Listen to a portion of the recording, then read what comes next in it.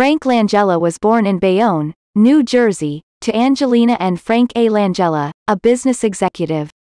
He is of Italian descent. A stage and screen actor of extreme versatility, Frank Langella won acclaim on the New York stage in Seascape, and followed it up with the title role in the Edward Gorey production of Dracula.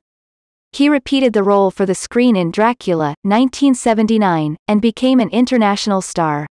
Over the years, he has done occasional films but prefers to concentrate on his first love, the legitimate theater.